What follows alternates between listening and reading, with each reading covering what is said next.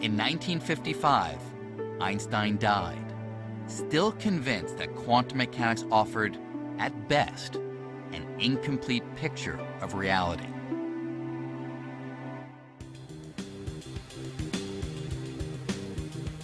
In 1967, at Columbia University, Einstein's mission to challenge quantum mechanics was taken up by an unlikely recruit.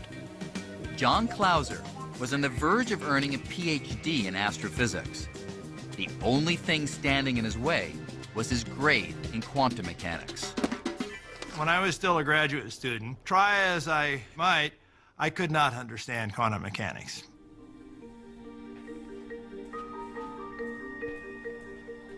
Clauser was wondering if Einstein might be right when he made a life-altering discovery. It was an obscure paper by a little-known Irish physicist named John Bell. Amazingly, Bell seemed to have found a way to break the deadlock between Einstein and Bohr and show once and for all who was right about the universe. I was convinced that the quantum mechanical view was probably wrong. Reading the paper, Clauser saw that Bell had discovered how to tell if entangled particles were really communicating through spooky action, like matching spinning wheels, or if there was nothing spooky at all, and the particles were already set in their ways, like a pair of gloves. What's more, with some clever mathematics, Bell showed that if spooky action were not at work, then quantum mechanics wasn't merely incomplete, as Einstein thought. It was wrong. I came to the conclusion that, my God, this is one of the most profound results I've ever seen. Bell was a theorist, but his paper showed that the question could be decided if you could build a machine that created and compared many pairs of entangled particles. Bell turned the question into an experimental question. It wasn't just going to be about philosophy or trading pieces of paper. And the experiment that he envisioned could be done. You could really set up an actual experiment to force the issue. Clauser set about constructing a machine that would finally settle the debate. Now, I was just this punk graduate student at the time. This really seemed like, wow. There's always the slim chance that you will find a result that will shake the world.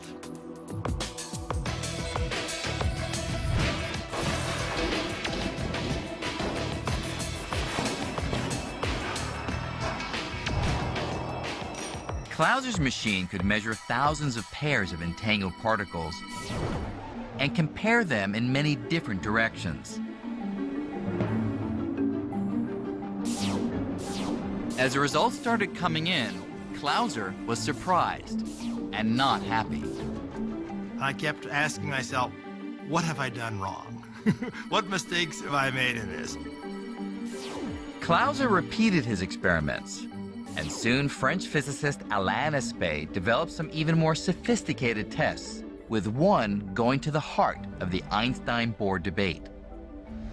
In Aspect's test, the only way that measuring one of the particles could directly influence the other would be for a signal to travel between them faster than the speed of light, something Einstein himself had shown impossible. The only remaining explanation was spooky action, and so Aspect's experiment removed virtually all doubt. Quantum mechanics is true even in the most mysterious and the most weird situation. The results of these experiments are truly shocking. They prove that the math of quantum mechanics is right. Entanglement is real. Quantum particles can be linked across space. Measuring one thing can in fact instantly affect its distant partner, as if the space between them didn't even exist. The one thing that Einstein thought was impossible, spooky action at a distance, actually happens. I was, again, very saddened that I had not overthrown quantum mechanics, because I still had, and to this day, still have great difficulty in understanding it. That is the most bizarre thing of quantum mechanics. It is impossible to even comprehend. Don't even ask me why. Don't ask me how it works, because it's an illegal question. All we can say is that is apparently the way the world ticks. So if we accept that the world really does tick in this bizarre way, could we ever harness the long-distance spooky action of entanglement to do something useful? Well, one dream has been to somehow transport people and things from one place to another without crossing the space in between. In other words, teleportation. Get me aboard. Energize. Energize. Star Trek has always made beaming or teleporting look pretty convenient. It seems like pure science fiction, but could entanglement make it possible? Remarkably, tests are already underway here on the Canary Islands off the coast of Africa. We do the experiments here on the Canary Islands because you have 2 observatories, and after all, it's a nice environment. Anton Zeilinger is a long way from teleporting himself or any other human. But he is trying to use quantum entanglement to teleport tiny individual particles. In this case, photons, particles of light. He starts by generating a pair of entangled photons in a lab on the island of La Palma. One entangled photon stays on La Palma, while the other is sent by laser-guided telescope to the island of Tenerife, 89 miles away. Next, Zeilinger will bring in a third photon, the one he wants to teleport, and have it interact with the entangled photon on La Palma.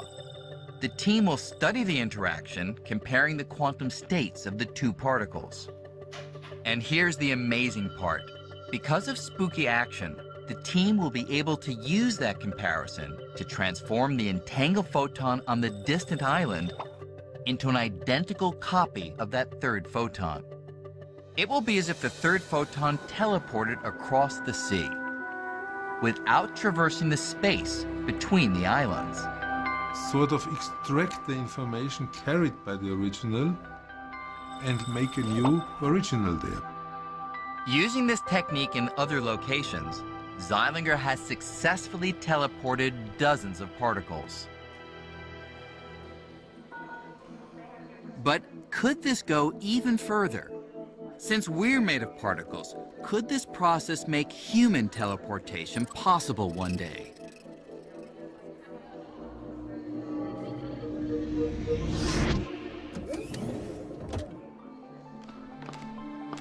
Welcome to New York City. Let's say I want to get to Paris for a quick lunch. Well, in theory, entanglement might someday make that possible. Here's what I'd need. A chamber of particles here in New York that's entangled with another chamber of particles in Paris. Right this way, Mr. Green. I would step into a pod that acts sort of like a scanner or a fax machine. While the device scans the huge number of particles in my body, more particles than there are stars in the observable universe, it's jointly scanning the particles in the other chamber, and it creates a list that compares the quantum state of the 2 sets of particles. And here's where entanglement comes in. Because of spooky action at a distance, that list also reveals how the original state of my particles is related to the state of the particles in Paris. Next, the operator sends that list to Paris. There, they use the data to reconstruct the exact quantum state of every single one of my particles, and a new me materializes. It's not that the particles traveled from New York to Paris. It's that entanglement allows my quantum state to be extracted in New York and reconstituted in Paris, down to the last particle.